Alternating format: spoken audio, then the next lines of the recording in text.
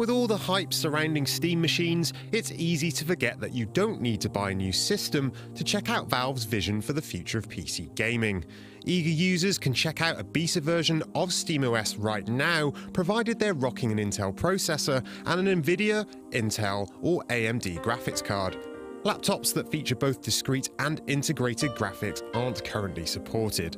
You'll also need at least a 500GB hard disk and 4GB of RAM. There are actually two versions of SteamOS to try out, one with less configuration required that restores an image of SteamOS to your PC, and another that runs through a standard OS setup. The restoration version requires that you have a 1TB hard drive fitted. If you're using a smaller drive, like a fast SSD for example, you'll need to go through the standard setup, which is what we opted for. Once you've downloaded the installer from the Steam website, you then need to extract the contents of it to a USB stick. Bear in mind that you'll need one at least 2GB in size.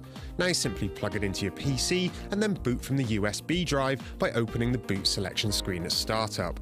You should be presented with a list of boot options. Select the UEFI entry for your USB drive and the SteamOS installer will boot up.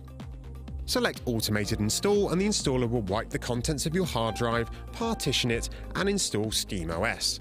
The process takes around 30 minutes or so I don't know, go alphabetize your spice rack or something. During installation, you may run into an issue with your display going to sleep and not waking up again if you're plugged in via HDMI, so if possible, go in via DVI. If all goes well, you should be presented with a login screen. Again, if you're plugged in via HDMI, you may encounter an issue with the screen resolution being incorrect upon boot, making it look like this.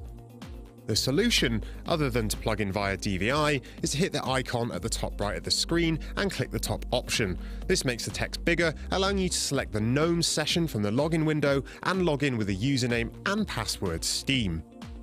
If when you reach the Linux desktop your screen resolution is still incorrect, you need to go into the settings and configure your display. Okay, next step, you need to get SteamOS installed.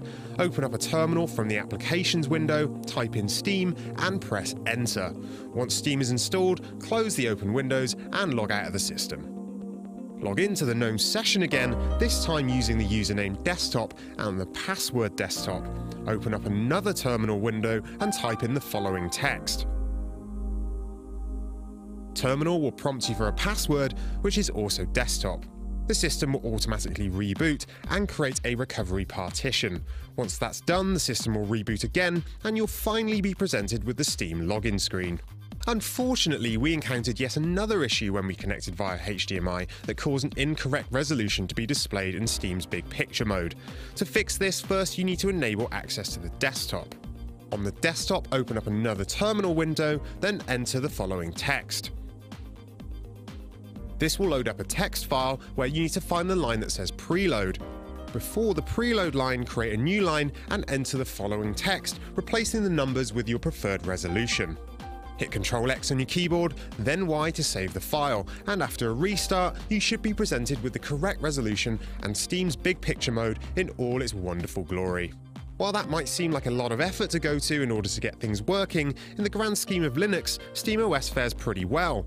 Everything aside from the correct screen resolution works straight away, including things like audio and the Ethernet port, components that traditionally require a bit of terminal fiddling to get working. Even swapping out an Nvidia card for an AMD one didn't throw up any issues. Now you can finally start playing some games. Unfortunately, the Linux selection isn't the biggest right now, but there are quite a few indie games, as well as Valve titles like Dota 2 and Left 4 Dead 2.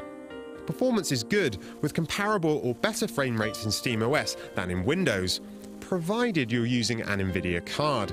We found the current AMD drivers were pretty flaky and gave us some pretty bad frame rates, but no doubt that'll be improved in time. And hey, SteamOS is free, so you can give it a go without breaking the bank. And who knows, if enough people install it or buy a Steam box, there may even be more than a handful of games to play on it too.